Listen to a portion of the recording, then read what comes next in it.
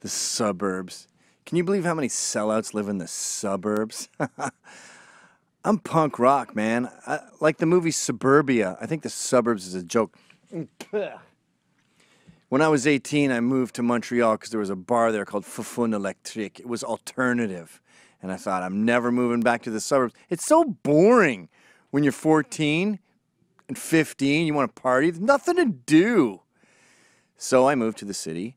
And then a quarter of a century later, I looked around and went, what the hell am I doing here? I got 3 kids. They're not playing. When I was a kid in the 70s, the suburbs was awesome. Maybe it's boring when you're a teenager. Everything's boring when you're a teenager, unless you're at an orgy that's at a rock show with free drugs and booze, and the windows are blackened out with aluminum foil so you can go for 60 hours. Everything else is boring. That's life when you're a teen. We used to hop on our bikes, go to Darren Alberti's house, go to Michael Cox's house. It was so fun, and I thought, what the hell am I doing here? And there's a lot of reasons, by the way, to move from the city. Not just the rats, not just the graffiti. Everywhere, someone is writing their fucking nickname on someone else's property. It's your nickname, you loser. There's guys in New York getting killed because they want to go down into in between where the trains are and write my nickname and then die. Nice street culture. God, I was walking down the street the other day. There's this lesbian, fat, she looks like Ralphie May, fat white lesbian with her black lover. They're both looking in a Sephora window at makeup they'll never buy, and they're pushing a store with a kid in it. And it's got a boombox blaring rap. And I just look back with just disgust. I mean, I've been in the city for 25 years, in New York for 15, and I just look back with disgust, and he goes, yo, you got a problem looking at my beautiful baby girl? And I go, yeah, I do. It's late. And it's really loud. And she goes, fuck you! This is, and he puts her arms up. She goes, this is New York City. That's a thing New Yorkers always say. They'll steal your cab. What are you doing? Steal my cab. They'll go, this is New York City. It means I get to be an asshole? I don't know what the hell they're doing. And I thought, you're right, this is New York City. What am I doing here? So I sold my place, went into the burbs, and I realized how different the suburbs was. I realized I've waited way too long to do this. Even my kids are sort of going, wait a minute, everyone's nice here and there's other kids to play with. What? Hello? We're war vets. Sorry, I don't want to disparage veterans. But it does feel a little like a mini, tiny sort of version of PTSD. Like when we moved in, my neighbor, she gives me apple crumble with a bottle of wine and a handwritten note card with a ribbon on it. And I'm like, what are you doing? I'm not giving you any money for this. And don't give me some bullshit about how you got a bus ticket to Chicago. And she goes, no, it's yours. Take it. Take it. Then I went into the kitchen and ate it like this, hoping there's no K2 in it or bath salts.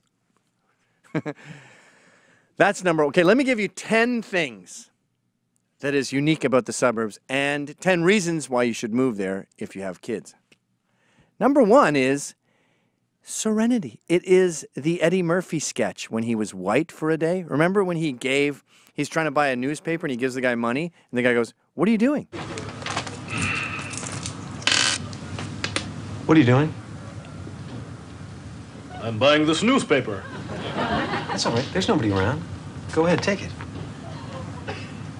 Take it. Go ahead, take it. Yeah, take it. Incidentally, brackets, I was telling the story to Jim Downey. He's the SNL writer who, he was big for 20 years over there in the 80s. He did Change Bank and Lawyer Caveman. And he lives way up in upstate, and he goes, so what do you think of the burbs? And I go, it's like that Eddie Murphy sketch where the guy's giving him the paper, and Jim Downey goes, you know that's me, right? Mind blown. Anyway, that's a tangent. And kind of a name drop, I guess. So number 1 is the suburbs is that Eddie Murphy sketch. Number 2, nobody's gay. When Jim Goad was editing Tacky Mag, he kept saying to me, why are all your stories about gays? And I'm like, what do you mean? Everyone's gay. That's why my stories are about gays. Gay, gay, gay, gay, gay. And then I moved to the burbs and I realized nobody's gay. If you're living in the city, you're going out every night, it's probably because you don't have kids. You're either a spinster or a fag. all my friends are fags, like 50%. So it was totally normal for me to talk about, gay marriage and gay this and gay that because it was part of my life. Then I moved to the suburbs. No one really talks about it. It's never really occurred to anyone. Gays are 1% of the population. But in the city, it's more like 20 and 30, and you end up thinking that's the norm. Not that there's anything wrong with that. But it is weird not being around any gays at all. No graffiti, no gays, mowed lawns, friendly people, serenity now. Number 3, they like your kids. You see, in the city, these spinsters see your kids and they look at them with disdain. Men look at your kids and go, ooh, those things are bad news. They mean I'm going to stop getting laid and I got to start getting serious and put a ring on it. I don't like those things. They symbolize me not partying. Women know that they should be getting those, but they don't. And the kids are like a hole in the plot to spinsters. They go, oh, I'm having desires, but It's like showing a junkie heroin. So they focus their attention on your dog. And when I walk my stupid Havanese puppy that I'd happily sell to a Chinese restaurant, they go, oh, how many months is he? Is that a boy or a girl? What an angel. And I go, I guess it's technically a boy, but who cares? It's a dog. And then they look at my kids and go, oh, except the Puerto Ricans. I don't know why, but the Puerto Ricans go, God bless you, God bless you. In the suburbs, it's the inverse. They look at your dog and they go, your dog's running out on the street. You go, I don't care if he dies. And they go, okay. Oh, my God, are these your kids? How old are they? Oh, my daughter's 8. They have fulfilled their biological imperative. And I'm not saying you have to do that. I'm not saying you need to be a housewife. But for the vast majority, it seems to work out great. And when they pursue this natural instinct, when they go with the grain, I'm going to say 95% of them are happy. Happiness pervades the suburbs. And a great way to gauge happiness is how much they like kids. Number 4, nobody has tattoos.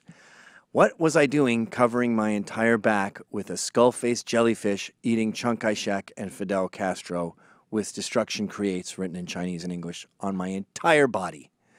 That's not a lot of tattoos here. I mean, in New York, it's not uncommon to have your neck and all your hands and maybe just a little thing here, a little cross on your forehead.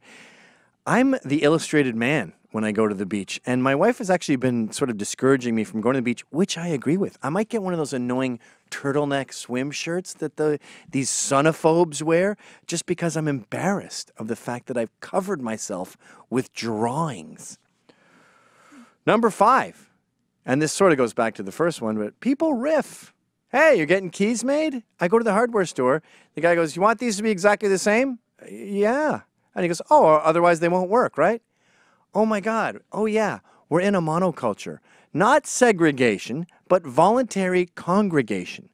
And I've never ever want the government to sanctify either of those things. But when they happen, naturally, people seem cheerier. I don't know. Maybe one of the reasons you look at a Tokyo water park and they're all shoulder to shoulder is because they don't mind. They're with their own.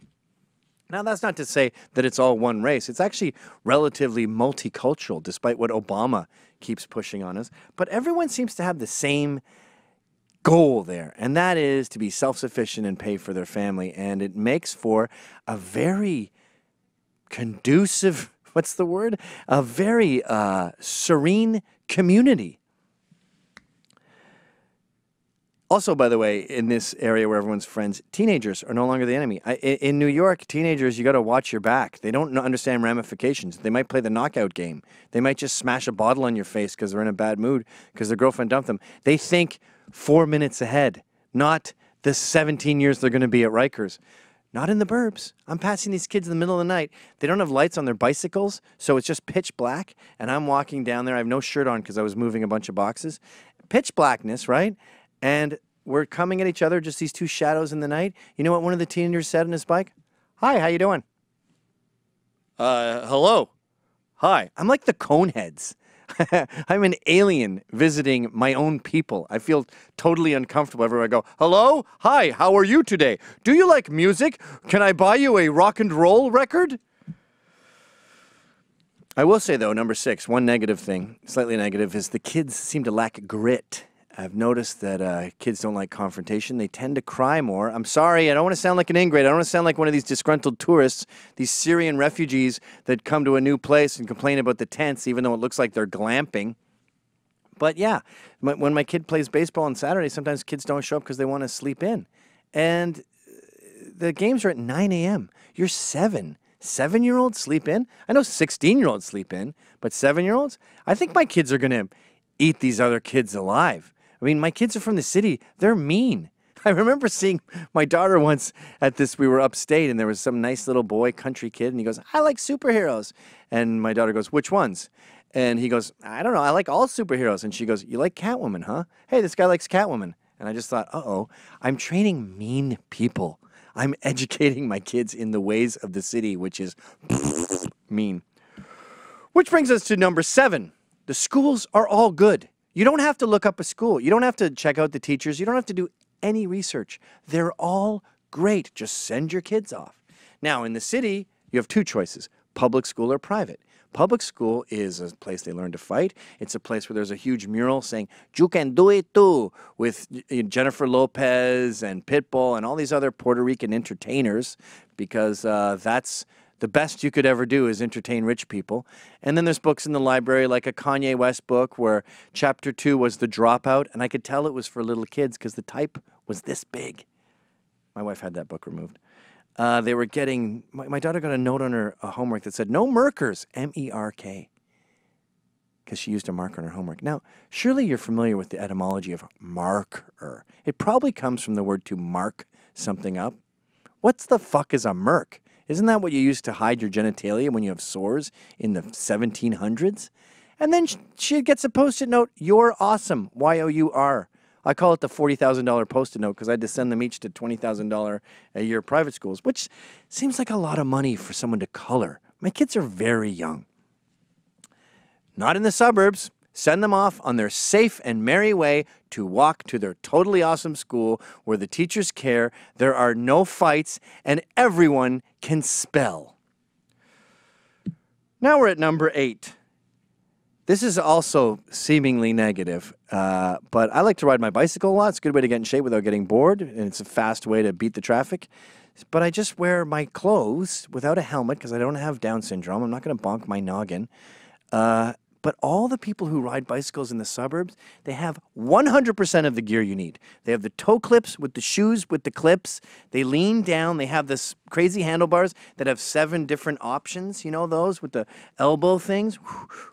How long are you going for? If I was needing all that, I would be going for a 40-mile ride, maybe the entire day, and I'd be on meth. They also have the helmet, the gloves. They have these shirts on that mimic someone who's sponsored, which seems so embarrassing to me.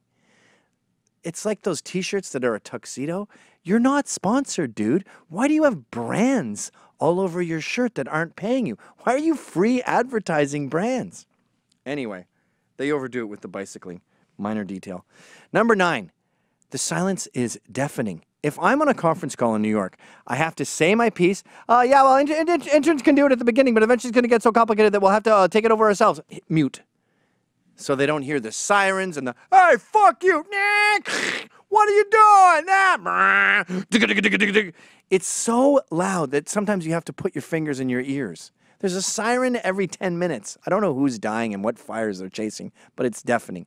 Then you go to the suburbs and you wake up and you're going, what the hell is that? I thought my dog was whining. It was a bird that has a kind of a call. I was confused because the only sound I could hear was a dog whiny bird. I think it's called a catbird, by the way. I asked the locals about it. And that, by the way, really contributes to the unbelievable peacefulness of the suburbs. And that brings me to number 10. There's no classism. Now, if you're in Britain and you move to Cheddington, where I was born, you'd notice a certain inflection. And if you showed up and you're like, hello, what are you doing? They would go, oh, Lord, look what the cat dragged in. Look what the catbirds dragged in. You don't get that in New York suburbs. When my kids' pickup game, which is free, Again, Eddie Murphy sketch. Some salty dog just volunteers to help out. Kids just show up, pick up the bases, put them away. He's there helping kids, making them do push-ups for free. By the way, if you want to spend money, you can send them to a baseball camp for $12 grand for the summer. Whatever you want, no problems. Now, there's a lot of Mexicans and probably illegals in these areas doing all the landscaping and repairing. Their kids go to the games too. You know how much tension there is? Absolutely zero. Everyone talks to everyone. It really is bizarre. And I've realized, living in the burbs for only a couple weeks now, how brutally damaged I was from living in the city. Guys, if you want to party, you're young, you're rich, or you don't care about money, you want to get wasted, get urban. Do it up. As soon as you become an adult, though, and have kids, please don't make the same mistakes I made. Get the hell out of the city and get to the burbs. It's so beautiful and perfect. It's like a comedy sketch. Did you like that? Okay, check it out. I got a whole comedy show called How's It Going, Eh? You just have to click right here to subscribe.